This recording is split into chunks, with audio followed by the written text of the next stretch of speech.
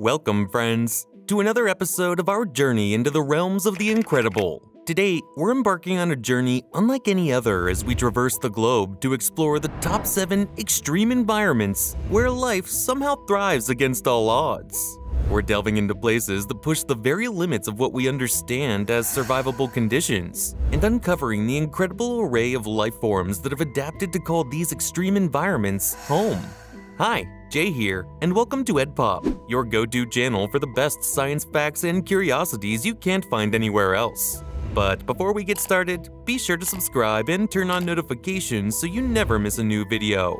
It's going to be a ride full of wonder and surprises, so strap in. Remember, if you're excited about this journey, do like, share, and subscribe so you won't miss out on our future adventures.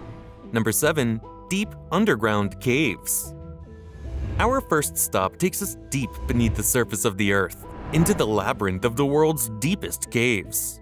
Imagine a world where light is a forgotten concept, where the only soundtrack is the occasional drip-drip of water cutting through the silence. The air is cool, almost cold, and the weight of countless tons of Earth overhead is palpable. It's a world that seems too extreme to host life. Yet, here in the inky blackness, life finds a way. In this netherworld, blind cavefish navigate their surroundings using their finely tuned lateral lines, sensing changes in water pressure and currents. Having lost their eyes through countless generations of evolution, these fish are a testament to life's ability to adapt to the most extraordinary circumstances. Similarly, troglobites, a variety of insects that have never seen the light of day, have evolved unique sensory adaptations to hunt, mate, and survive in the pitch black. Even the eerie stalactites and stalagmites of these caves are not devoid of life. On closer inspection, you'll find colonies of snotites, a type of extremophile bacteria hanging from the roof. Named for their resemblance to drippy, gooey snot, these fascinating organisms survive by oxidizing sulfur from the damp cave air. Number 6. Desert Sand Dunes. From the cool, damp darkness of caves, we ascend into the glaring, arid landscape of desert sand dunes. Picture the endless sea of sand, each dune a mountain in its own right, shifting and changing with the capricious desert winds. The temperature here is a study in extremes, sweltering during the day only to plunge near freezing at night. It seems an inhospitable place, yet life has managed to find a foothold here. In the relentless daytime heat, desert beetles scuttle across the burning sands, their hardy exoskeletons protecting them from desiccation. When morning fog rolls in, they perform an incredible feat, raising their backsides to the sky to condense precious water droplets out of the air, which they then drink. Desert snakes, too, like these sand vipers, have their own ingenious strategies. They bury themselves in the cool depths of the sand, emerging only in the cooler twilight hours to hunt. Remarkably, plants also manage to survive in this arid environment. Take the desert plant Welwitschia as an example. A native of the Namib Desert, it possesses only 2 leaves that grow continuously, obtaining most of its water from the dense coastal fogs. Its long taproot also extends deep into the ground, accessing buried moisture pockets. Through these adaptations, Welwitschia can live for thousands of years, a testament to survival in these unforgiving conditions. Number 5. Chernobyl Exclusion Zone. From these sun-scorched deserts, our journey takes us to a place scarred by human folly, the Chernobyl Exclusion Zone.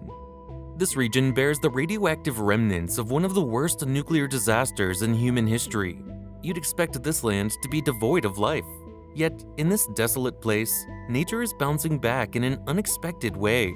You see, in the absence of human activity, wildlife is reclaiming this abandoned territory. Packs of wolves roam the overgrown streets freely, their numbers higher than in any other comparable wild reserves. Lynxes, boars, and deer are also making a comeback, each carving out a life in these irradiated woods. Surprisingly, even rare species such as the Przewalski's horses are making a home here, their populations burgeoning in the absence of human threats. But it's not just larger animals thriving here. Within the crumbling buildings and the undergrowth, insects, rodents, and a myriad of plant species are flourishing. Even amidst the fallen leaves in the exclusion zone, researchers found a variety of decomposer fungi, some seemingly using radiation as an energy source.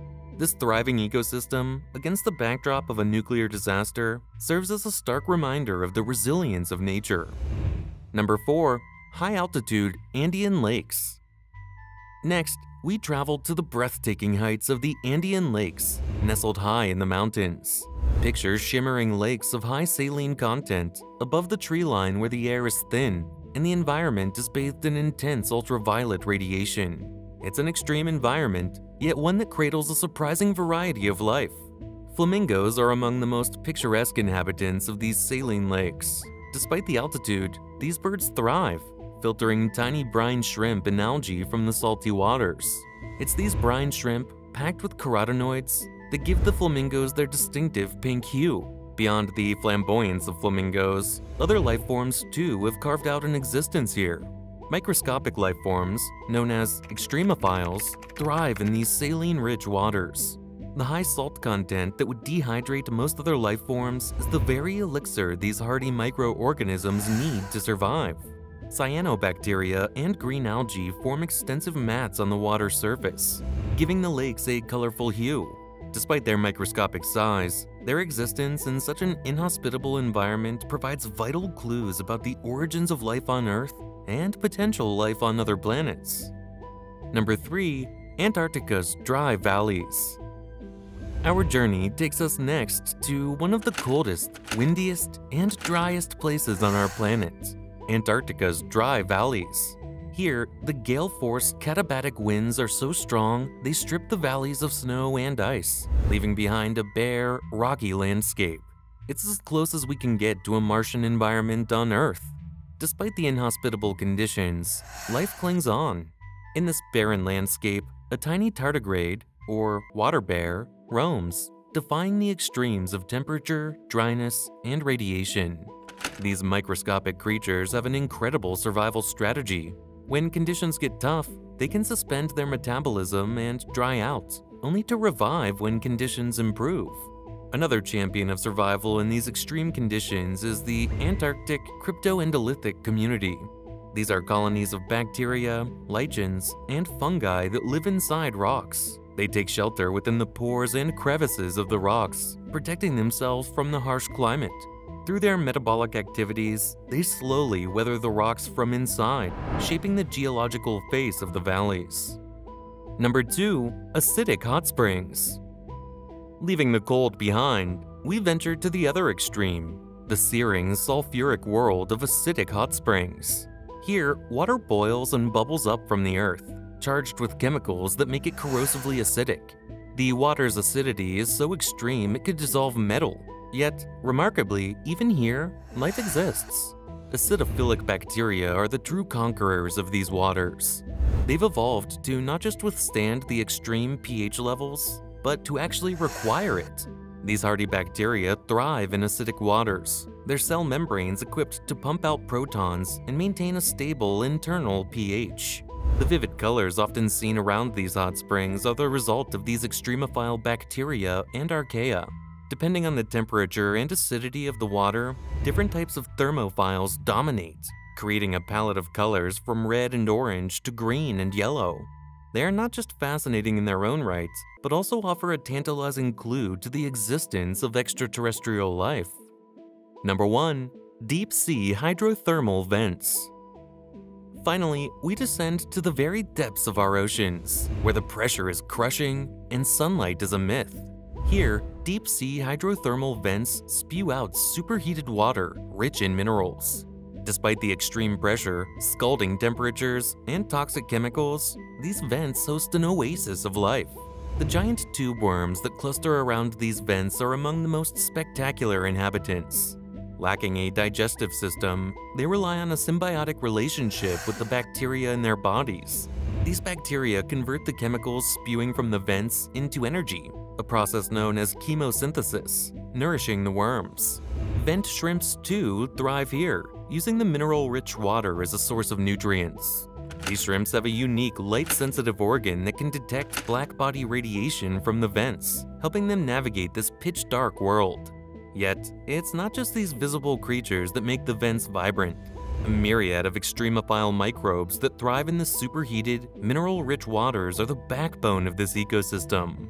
The discovery of these vent ecosystems also gave rise to a new field of study, astrobiology. The conditions at these vents, extreme by our standards, might well mimic conditions on other celestial bodies, like the icy moons of Jupiter and Saturn. The extremophiles here offer us tantalizing glimpses into what extraterrestrial life might look like and how it might survive. The search for life elsewhere in the universe, thus, starts here, in the crushing depths of our own oceans. By studying these deep-sea survivors, we're also gaining insights into the origins of life on Earth. Many scientists believe that life on our planet might have started around similar hydrothermal vents. These vents might have provided the perfect conditions and the necessary building blocks for the first life forms to arise, underscoring once again the deep-sea vents' importance in our understanding of life itself. And so, we complete our whirlwind tour of some of the most extreme environments on Earth, from the lightless, silent depths of the world's deepest caves to the high, harsh realms of the Andes, from the irradiated landscapes of Chernobyl to the boiling hot springs and deep-sea vents. We have seen life not just surviving, but thriving. It's a testament to life's incredible adaptability, resilience, and the sheer tenacity of evolution. We hope this journey leaves you with a deeper appreciation for the amazing creatures that share our planet and the extreme lengths life will go to survive and thrive. Remember to like, share, and subscribe if you've enjoyed this epic journey. We'd love to hear from you in the comments about which extreme environment and survival strategy amazed you the most. As always, stay tuned for more mind-blowing explorations of our incredible world.